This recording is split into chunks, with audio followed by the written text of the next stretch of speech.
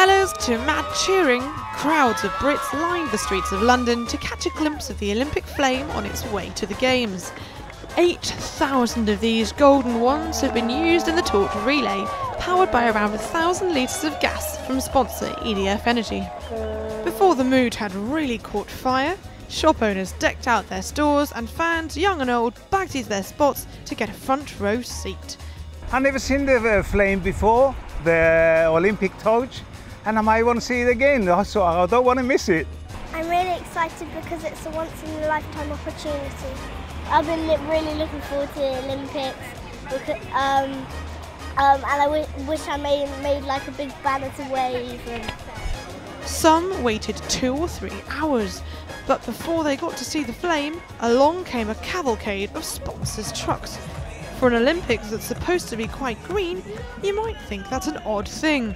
But Coca-Cola say their huge support vehicles were low-carbon hybrids, in keeping with plans to make London 2012 the greenest Games ever.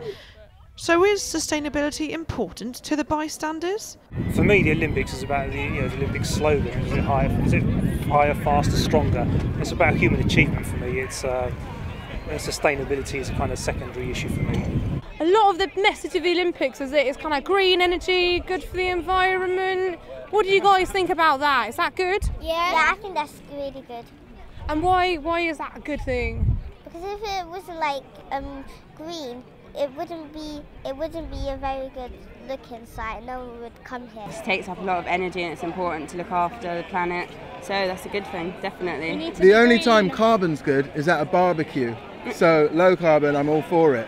But not everyone's heard of the low carbon message. I've not heard enough about that, to be perfectly honest, so if that is a message, it's probably not being promoted that strongly. And even one of the UK's greatest ever Olympians says being green is all very well, but the real colour the athletes are after is gold.